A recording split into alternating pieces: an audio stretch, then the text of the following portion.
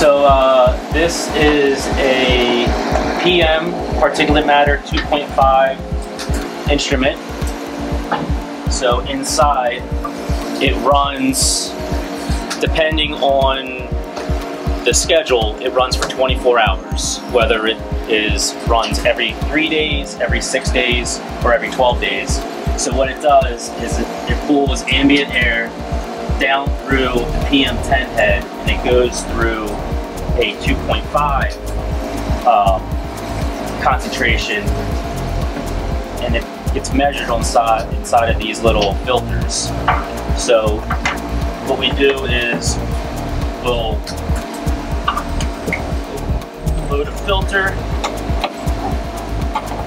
then right here it shows dates and everything. We'll program the date, then at midnight it will move over and pull ambient air and sample for 24 hours.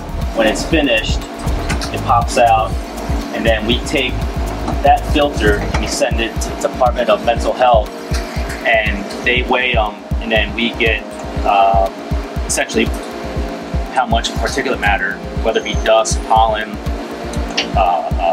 exhaust soot, and it tells us how much is in the air.